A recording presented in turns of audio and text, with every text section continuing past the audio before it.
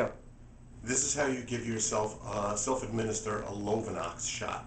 Lovenox is used for people with blood clotting disorders, and I do have a blood clotting disorder, although I don't need to use Lovenox on a perpetual basis or Coumadin.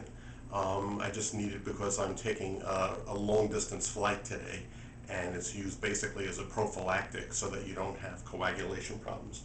So anyway, to start off, you just lift up your shirt, find some excess body fat, which I'm happy to say I have plenty of at my age.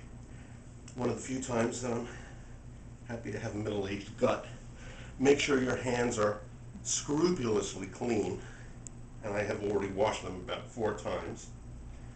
You take your alcohol rubs, find a spot on your abdomen, wash it down with alcohol, do it again with another alcohol rub.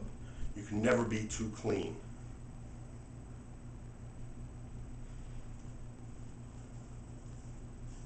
Rub that down again.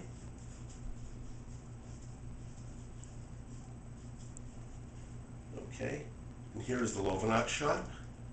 Very easy to handle, obviously by prescription only. Take out the Lovenox shot, remove the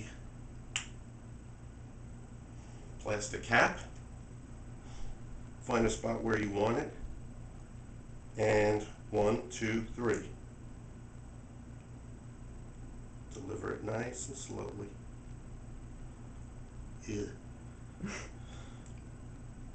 It is kind of disgusting, but it doesn't really hurt.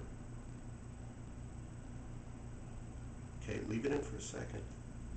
Pull it out slowly. Put the cap back on.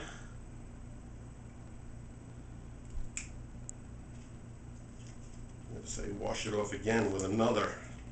Don't bother it too much because otherwise. Anyway, that basically concludes it, and now I can pass out. Good night.